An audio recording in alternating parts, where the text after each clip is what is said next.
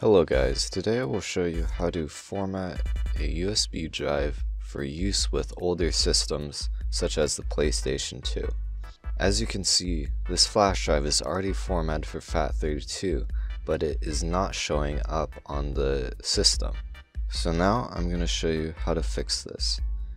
First thing you'll need to do is hold the window key and hit R. Now we're going to type disk mgmt.msc.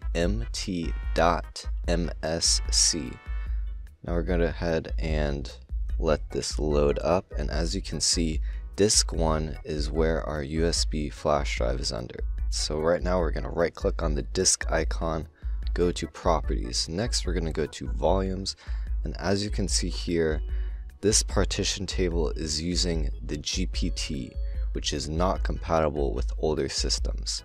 So now we need to change that to MBR. Hold the window key and hit R, and now we're going to type disk part, no spaces. Now we need to allow it administrator privileges. Now we need to type list space disk. Make sure that you use the proper disk, as you do not want to format your system's hard drive. For my case it's disk 1, so type select space disk space 1. Now we're going to type clean. Now we're going to type convert space MBR. Now once that is successfully completed, we can close out of the CMD window, go back to disk management, and we're going to right click on the black partition and we're going to choose new simple volume. Now click next until you're to this window, which now we want to select FAT32. So if FAT32 is not an option, then just go ahead and select NTFS and we'll change it to FAT32 later. Now I'm also going to name this USB. This is personal preference. Now we can click finish and give it a second, and then it will be formatted under NTFS or FAT32. So once it's formatted, we can go ahead and right click on the disk 1 icon and click properties. Now we can select volumes, and as you can see, now we are under the MBR master boot record.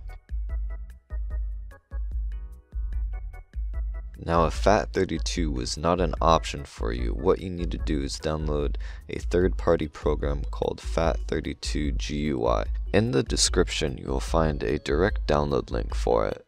Now we need to extract it and launch the 64-bit version. Go ahead and give it administrator privileges. And now let's just double check our drive letter. I'm just going to leave everything as default. After the flash drive is finished formatting, we can go ahead and delete these files, and then we are ready to put anything on it we wish. If you found this tutorial helpful, please leave a like below. Thank you for watching.